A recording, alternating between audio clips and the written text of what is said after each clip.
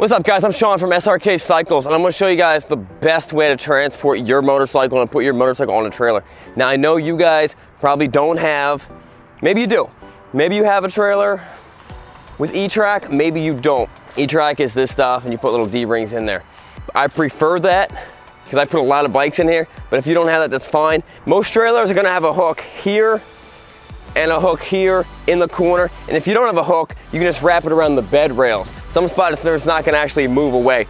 As long as they're evenly distributed and you're putting one bike in the middle, you're going to be fine. If you are putting multiple bikes in, you do need multiple hook points for you to tie down your straps. And the same thing if you're putting it in the bed of a truck. You're putting in the bed of a truck, most beds have hooks down here or hooks up here. I prefer to use the ones in the bottom corners. So you don't have to use D-rings, but I prefer using D-rings because I'll pack 12 bikes in this trailer. So the first bike we're gonna do a Harley Davidson. This is generally how any cruiser bike is transported. We transport hundreds of bikes a year. There's not been a bike I couldn't transport. And in most cases, I only use 2 tie-down straps to do it. Now these are for my own bikes. If you're packing a lot of bikes in an enclosed trailer and you're going on a big trip and 2 straps doesn't seem like enough and they're kind of close to other bikes, use 4 straps. 2 in the front, 2 in the back, you'll be fine. Now the reason I'm so confident using 2 straps is because I use really heavy duty straps. A lot of guys are using straps that have a breaking point of about 1,000 pounds. This has a breaking point of 10,000 pounds. This is 10 times stronger. You can really crank these things down. You can even have the strap being frayed, a little rough looking. It's still gonna hold the bike. This thing's made for like tractor trailers and stuff like that. And it is an endless loop design. I'll show more about that once we do it. Let's do the Harley Davidson first, and then we'll do a sport bike, and then we'll do a dirt bike.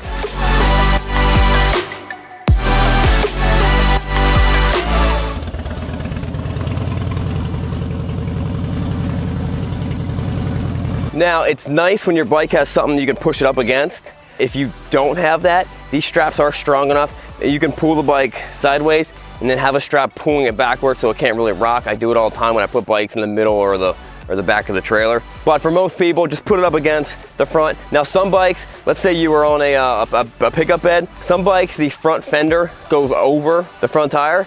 And in those situations, you want to put a block of wood, like a 4x4, just to stop the front wheel from going the whole way up so you're not going to mess up your front fender. The unique things about these straps, these are M1 Moto tank straps. You can go to tankstrap.com, you can also go to Amazon to buy these. And the way we do this is unsprung weight. So instead of cranking on that suspension and tying it down as hard as you can, which is tough on the suspension, we get below the suspension. So the bike can kind of bounce around, the top end of the suspension can do what it wants. Now whenever you wrap it around something, make sure it's not gonna move or slide in anywhere. If I put it on the other side of this beam, it's gonna slide in, the bike's gonna fall over. Another interesting thing about this strap is this is an endless strap, there's no hook. The weakest part of any strap is gonna be the hook. And if something happens and one of those hooks gets undone, it's gonna lean the bike over to the other side. The other hook's gonna pop undone also. Your bike, you know, falling off on the highway. So I'm gonna crank this thing down a little bit. I'm gonna put the other strap on. Now on a big heavy bike like this, the chances of the back end moving around are pretty low unless you're on some pretty bumpy roads. If that's a concern for you, buy the 4-pack.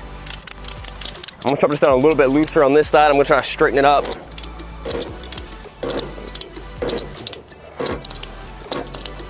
What's nice about this is because we're not pulling the suspension down, we're moving something that's not really moving, connected to something that's also not moving. So you can crank this down pretty much as hard as you want to.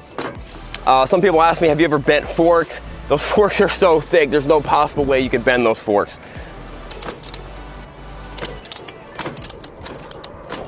Now I stand the bike pretty much straight up, but I do leave the kickstand down. There's no actual weight on the kickstand. I could put it up. I choose to leave it down. That's just what I like to do. All right, at this point the bike is secure. Let me show you how you know it's secure.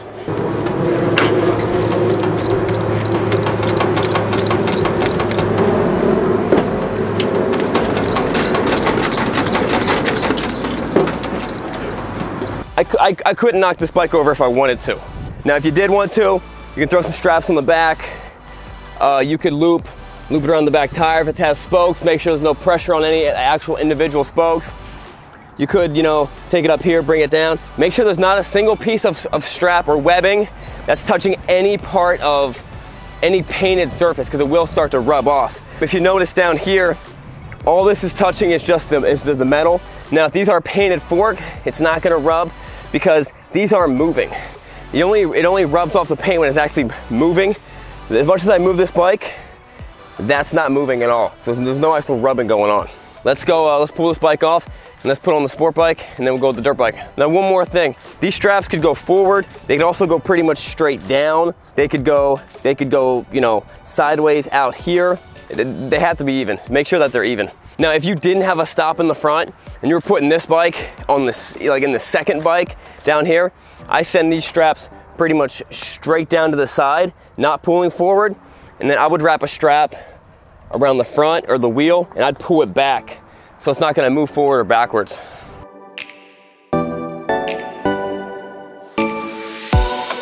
Now, when releasing the straps, make sure the kickstand is down. You're also gonna notice that when you release the straps, there's no pop because you don't have a spring tension, you know, all the spring tension from the suspension. It's not a big deal.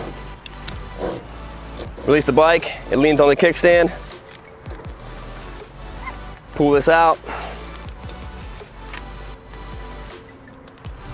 Same thing with the other side. Release the strap. Pull it out, you're good to go, take the bike off.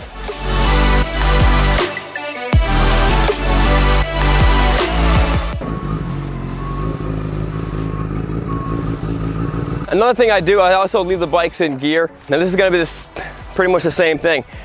You don't wanna get it up here, you don't wanna pull the handlebars down, you don't wanna crush the suspension. If you were in an enclosed trailer, you know, you could wrap it on the handlebars and then kind of pull it more sideways, but I still don't like the idea of crushing the suspension. It's much easier just to take it from down here. And I know what you're thinking, you're probably thinking this is too low. This is too low on the fulcrum. That's not gonna feel stable. We'll strap it down and we'll just test it. So if you do the kickstand side first, leave a little bit of slack for you to pull it on the other side. If you do this side first, just don't crank it down so it's gonna fall over on you. Now, I've used these straps for transporting my van on the trailer, my Expedition on the trailer, my Dodge Viper, the Austin Healey. These are very, very heavy duty straps. So it's more than enough to transport a 400 pound to 1,200 pound motorcycle. Crank that down. You see it starts to compress the tire a little bit. Now, you will get on sport bikes sometimes a little bit of the, it's gonna push out on the little fender right here. It's fine, it's not rubbing because it's not moving and it's not gonna mess that up. Shake the bike's not going anywhere. If I wanted to, I couldn't get this bike off without releasing the straps.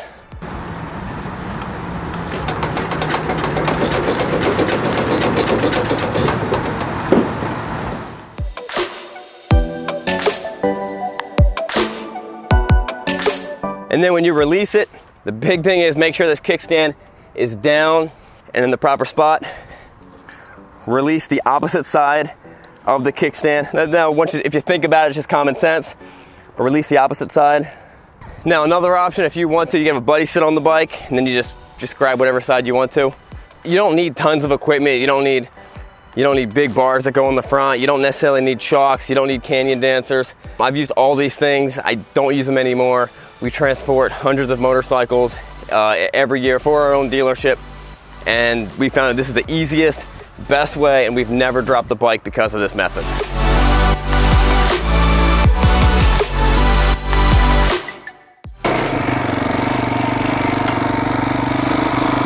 Now, we use this same method for pretty much every motorcycle out there, Honda Runes, Harley Davidson Ultra Classics, Road Glide, just everything.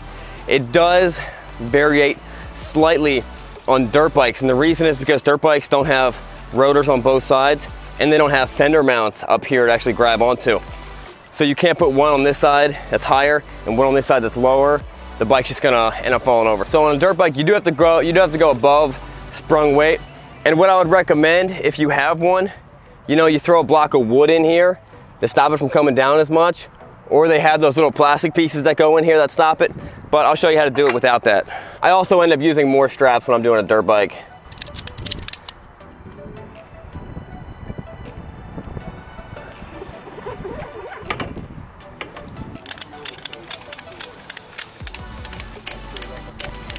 So I like to come from the middle, get the suspension nice and, the back suspension nice and tight. I don't want to put too much pull on the front suspension, but that bike's not going anywhere. And if you want to, you could wrap around the front tire to the front rail if you're able to do that. But that bike's not going anywhere. So guys, these are the only straps I use. These are the toughest straps. I have a pair that I've been using for about 3 years. We use them all the time, multiple times a week, and they still work. Every once in a while, you gotta grease up the ratcheting mechanism. Go to thetankstrap.com, or you can see them on Amazon. Go to Amazon and click tank straps. We'll see you guys later. Don't forget to subscribe.